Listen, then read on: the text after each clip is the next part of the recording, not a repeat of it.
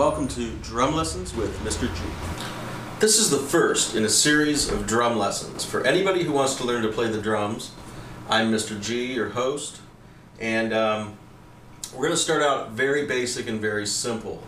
You might know me from my Do Try This at Home episodes or from 30 Seconds with Mr. G, but I also write music and have a band. The band that I'm in is called Thus Us, and I play drums and I do some vocals as well.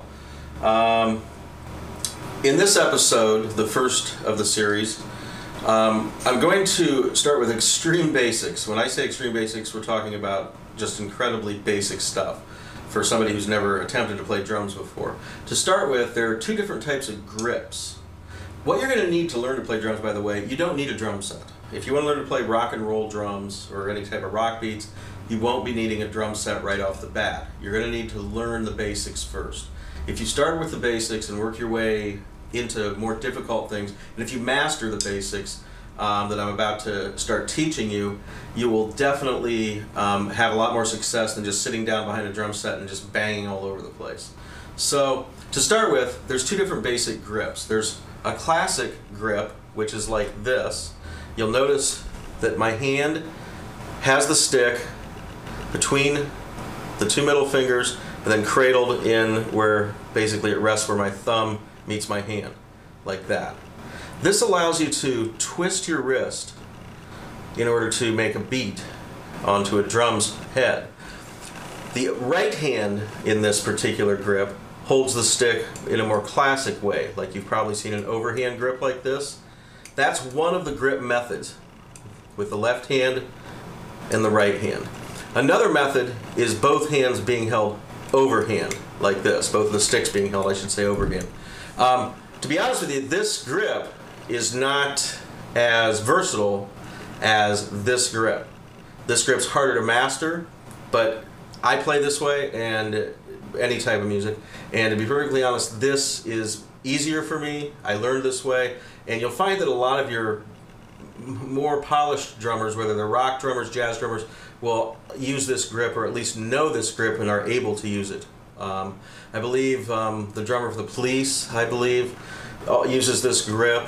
I know that Neil Peart from Rush has moved to this grip in recent years from the classic overhand grip, but whichever feels comfortable for you, go ahead and use.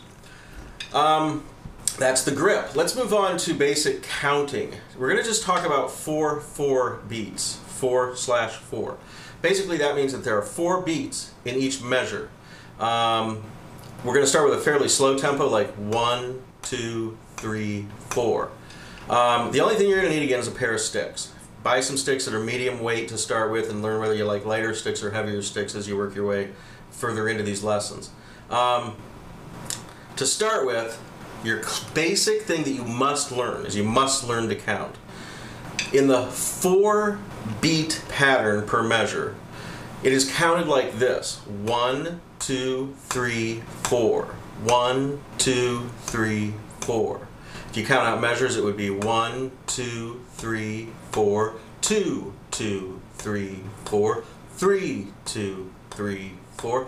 And each incrementing number at the beginning of each measure is the measure that you're actually playing. I'm not going to show you how to read music, drum music. I'm just going to do this all by ear so you won't actually be reading music. When you start to get comfortable with counting, you want to add in, those are whole notes that you're counting, 1, 2, 3, 4.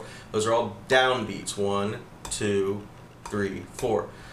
There's also that the measure of 4 beats can be sliced and diced differently. You can have 1 and 2 and 3 and 4 and, where you're actually counting the downbeat 1 and 2 and 3 and 4 and. You'll notice the upbeat and, it's the and of each whole note. So it would be the and of 1, the and of 2, the and of 3. Those would be half notes. You can move into quarter notes where you'd be counting those like this: 1 E and a, 2 E and a, 3 E and a, 4 E and a. So it's 1 E and a. I'm actually playing now all of the notes, but you could also go 1 E and a, 2 E and a, 3 E and a, 4 E and a. Now notice still on the and is the upbeat. Now, what you need to learn is to be able to tap your foot. You need to tap your foot on the 1, 2, 3, and 4 beats. 1, 2, 3, 4. 2, 2, 3, 4. Keep your right foot tapping those beats. No matter what your right hand is doing, we're not even going to mess with the left hand today. Whatever your right hand, this one, is doing, you want your right foot to be counting 1, 2, 3, 4. Now, we're going to start with going on the 1 and the and on our right hand. So we're going to go 1 and 2 and 3 and 4 and. 1 and 2 and 3 and 4 and. But our foot's going to be doing 1, 2, 3, 4. So go 1 and 2 and 3 and 4 and 1 and 2 and 3 and 4 and 1 and 2 and 3 and 4 and. Now, when you get perfectly comfortable with doing that, you need to make it second nature. You have to be able to do that in your sleep. You have to be able to count with your mouth, tap with your foot on 1, 2, 3, 4, and play 1 and 2 and with your right hand. 1 and 2 and 3 and 4 and foot. 1, 2, 3, 4. You need to count it. You can either count it 1, 2, 3, 4, or 1 and 2 and 3 and 4 and 1, like that. Now, when you get that down pat, and I'm talking about really, when you get that down to a science where, like I said, you're doing it while walking around the house, while eating dinner, and it's just second nature to you. You don't have to even try, and you're doing it. Then and only then, we'll move on to the left hand. In the next episode, or in the next part of this series, I will be adding the left hand, which would be hitting a snare drum. By the way, this would be hitting either a ride cymbal or a hi-hat. Your foot, your right foot, would be hitting the bass drum. That was the thumping that you heard. Actually, that's the floorboards in my house, but in real life it would be the bass drum. Stay tuned, get that down, and we'll do another episode here, another basic, I shouldn't say episode, we'll do part 2, maybe tomorrow, maybe the day after, it'll be a few days, and we'll move into part 2. So, practice, practice, practice. Trust me, this seems really lame probably. It seems like, oh, come on, teach us something more difficult. You've got to learn the basics before you can get into the more complex parts of the drum beats. I'm Mr. G. Thanks for watching this episode. I haven't really named it yet. That's great. I'm going to call it Drumming with Mr. G. Drum Lessons. Drum Lessons with Mr. G.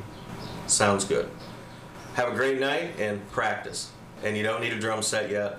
In fact, you might never need one. You can play with pots and pans if you need to. I know a lot of great drummers that started out playing that way. So I'll talk to you next time. Have a great night.